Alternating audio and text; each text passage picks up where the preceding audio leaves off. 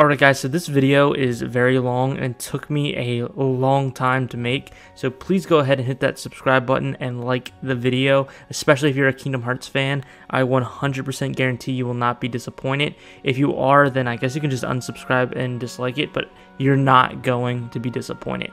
If you are not a Kingdom Hearts fan, I have plenty other Smash videos that you can watch, so if you would still go ahead and subscribe and check out another Smash video, or even stay on this one and just see and appreciate all the hard work that I put into it, that would be great. Just so you know, I still have an ulcer on the tip of my tongue and my throat is still a little bit sore, so I do apologize if I sound a little weird or some of my enunciations are not that great. But anyway, let's get right into the video. What if Kingdom Hearts had a Super Smash Bros. Like game? Well, I'm going to tell you one thing. I have created the absolute perfect roster for this hypothetical game. Let's check it out. Alright, so here we have 75 Kingdom Hearts characters for this hypothetical Smash Bros. Game. And I think I have picked all of the best characters to fill out this roster.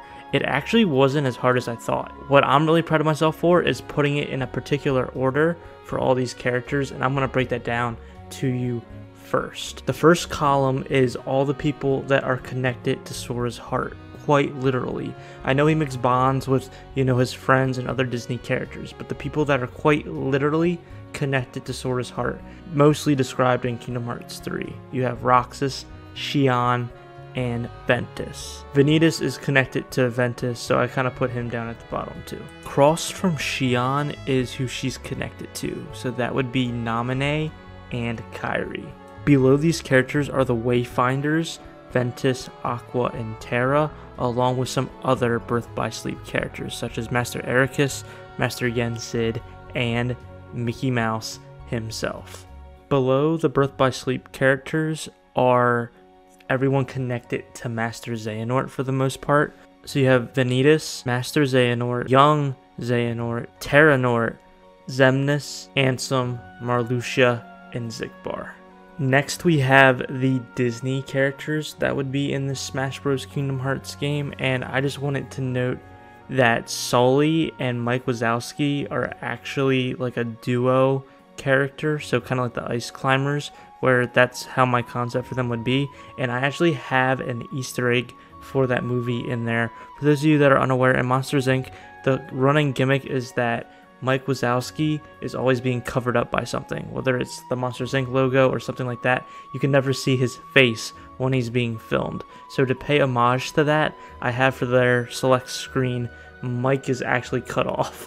So you see Sully, but Mike is cut off. And I just thought that was a really cool little thing that I did there. Underneath we have the Melody of Memory squad. So it's Vexen's team that's working with the true or real Ansem the Wise, and what's going on with Kairi at the end of Kingdom Hearts 3. Next to them is the Twilight Town Struggle crew. So you have Hainer, Cypher, and Setzer. I just think it would be really cool to have 3 fighters that use the struggle bats in this game. At the very bottom we have Marluxia and Xigbar connecting in to the Kingdom Hearts Union and the Foretellers basically. So for those that are unaware, spoilers for Kingdom Hearts 3, Xigbar is actually Luxu, and Marluxia has a big part, well, at least his somebody has a big part in the mobile Kingdom Hearts games, so that's why they're all connected. So you have Marluxia, you have Xigbar or Luxu if you will, then you have the Master of Masters, and then you move all the way over into the Foretellers. Next we have Zack, Cloud, and Tifa.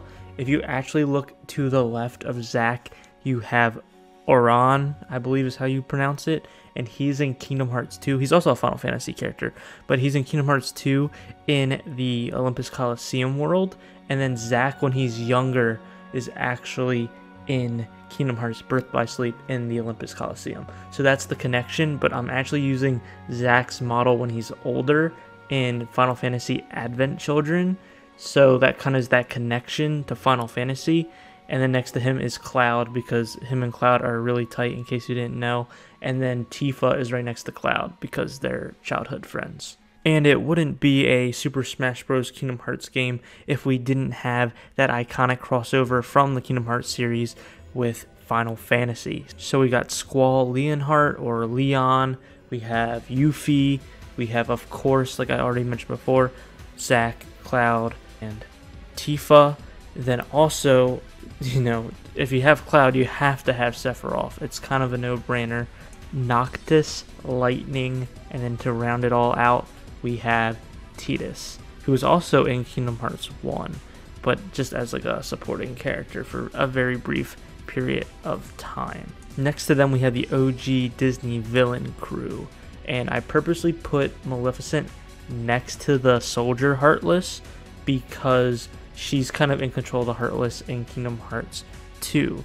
If you also notice, above the Soldier Heartless is Ansem the Wise. The reason why I did that is because Ansem the Wise created the artificial Heartless, which we learn about in Kingdom Hearts 2 as well. Some other things to quickly notice: the Dream Eaters are actually a duo fighting team, sort of like, you know, Duck Hunt. The question mark next to Jack Sparrow is actually just the random button.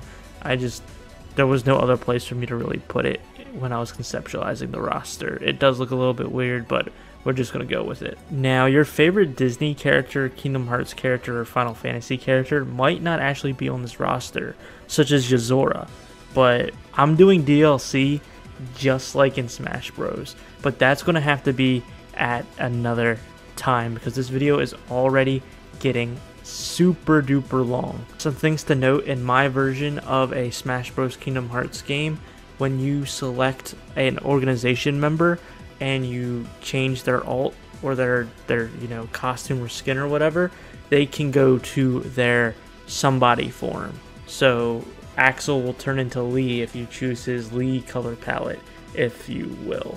Sora would have the most costumes out of all the characters in this hypothetical game. He would have his Kingdom Hearts 1 outfit, Kingdom Hearts 2, Kingdom Hearts 3, Dream Drop Distance, along with color swaps to reference the different forms that he can take in Keyblade transformations as well.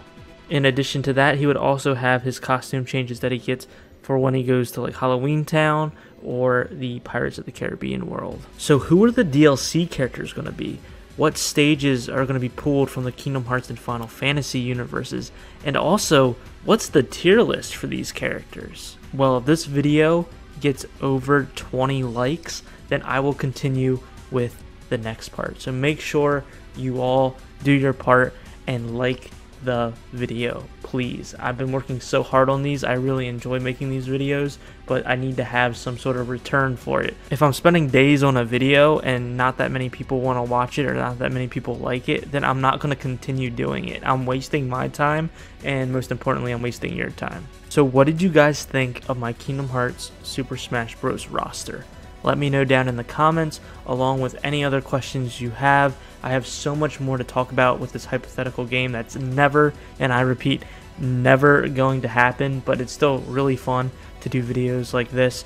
It is Kingdom Hearts month for my channel in celebration for all of the Kingdom Hearts games coming to the Epic Game Store, so please subscribe if you want to stay tuned to all the Smash and Kingdom Hearts hybrid videos that will be coming out this month. The Pyra and Mithra video will probably come out next month. I'm really focusing on Kingdom Hearts this month. I really want to focus on a project and get that done. So if you are waiting for that, please don't worry. If you're tired of the Kingdom Hearts stuff, I completely understand. I have other videos out there, and there will be more Just Smash videos coming out next month. Alright, I'm OC Disaster, and I hope you have a Smash-tastic rest of your day, and please, please, please let your hearts be your guiding key.